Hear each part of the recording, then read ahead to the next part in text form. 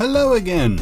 Right, before I get to my latest project, obviously the subject of this video, I have something in my brain I need to get rid of. So, la la la la, me. You're back and you clicked on my link. Retro Komodo has done a new vid since the last time. The last time you heard me. Being on holiday hasn't deterred me. You might think I have lots of time, thinking up words to come up with this rhyme. Really I haven't, I'm sorry to say, but Magical Trevor is stuck in my brain. I finished it now. My ram sink. Ram sink. It's made out of copper and terribly thick. It's far too thick. Right, now I've got that out of my system, it's time to talk about what I'm doing. This thing with what passes for a fan I hold before you is the old cooler from my AGP HD 3850 graphics card. Underneath you will see a copper square which covers the graphics card processor and 8 thermal pads which used to be in direct contact with the memory chips of the card to help cool them down. Heat would then be directed into the metal underside of the cooler and the fan would then cool it down. This is a pencil. It's just a pencil. This bag of springy things are sprung push pins used for holding heat sinks on memory or processor chips, most often found on motherboards or on low-powered graphics cards. These are some cheap clamps I'll be using to clamp things. Here is an ordinary sheet of A4 for scribbling a template. This is a 12.5cm by 12.5cm square sheet of 2mm thick copper, which will end up being that heatsink thing you saw dangling in the intro. I tell you what, 2mm thick copper is pretty tough. This is my drill. And this is my nibbler. No, they really are called that, nibblers.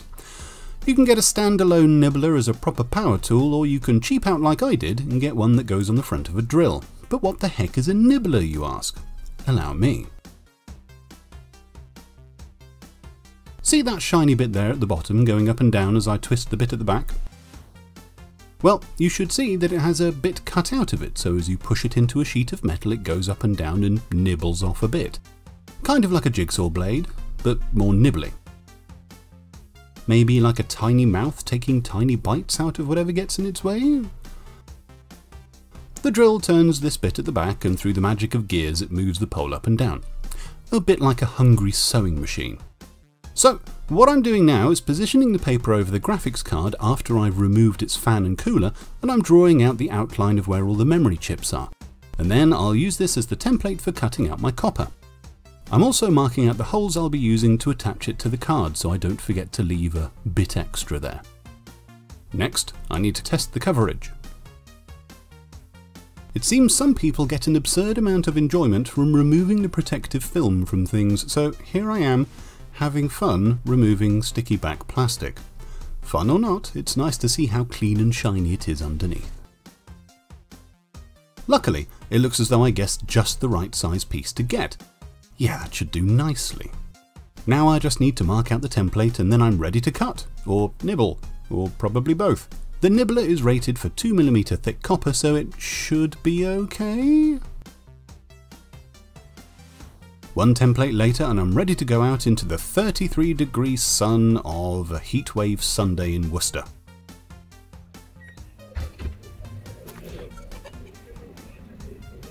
This is where the clamps come in. The sci-fi fan in me just realised this design looks a bit like a glyph from a Stargate address.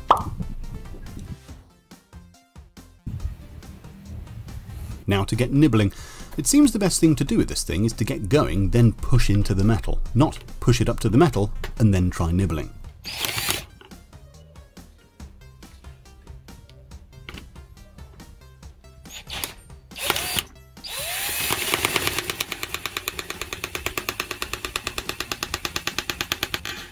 This is what I'm calling the money shot.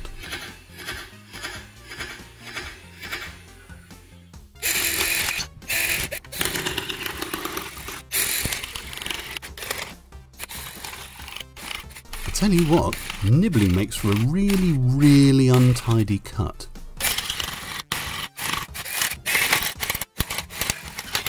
Oh.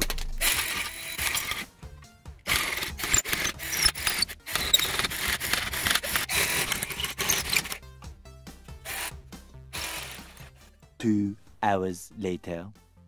Finally, one Stargate address glyph, graphics card RAM sync. Obviously, I now have a lot of filing to do. This is the legacy of the nibbler. These little needle-sharp crescents go pretty much everywhere. On my garden path, no less. Oops. 5 hours later. Not really. The filing is done, plus some time with a rotary tool and various attachments, and here it is having a test fit.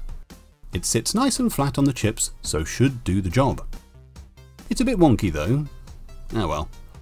Now to drill some holes, but first I need to check what size bit to use to let the push pins through. This I think is a 3mm and should do just fine.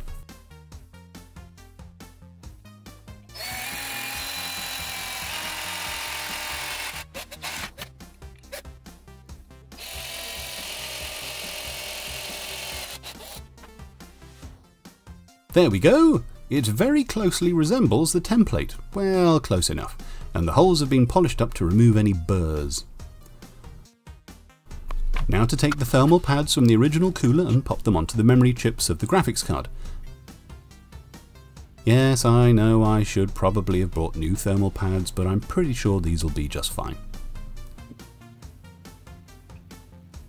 Now to push the push pins. Set it down and clip them through. Hey, don't push me! Push your push pop!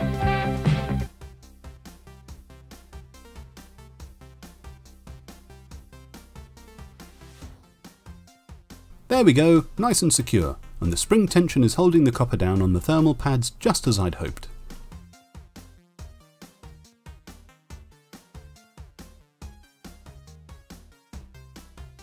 Of course I didn't bother measuring clearance for the cooler mounting bracket when I did the template, but with the mounting holes being in the very corners of the bracket, it should be just fine.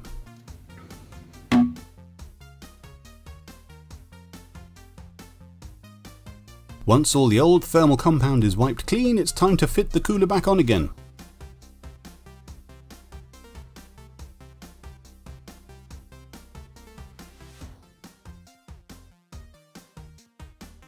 Yep, plenty of clearance.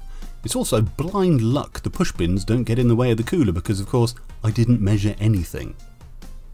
Really. Okay, time to test with an early version of Furmark at 1080p for 4 minutes.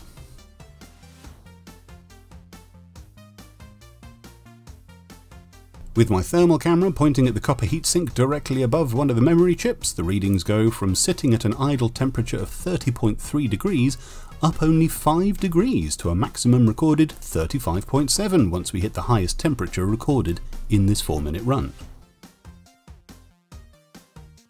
Here we can see hardware info was running in the background to record the temp of the graphics processor, and it got up to 69 degrees from idling at a mere 37.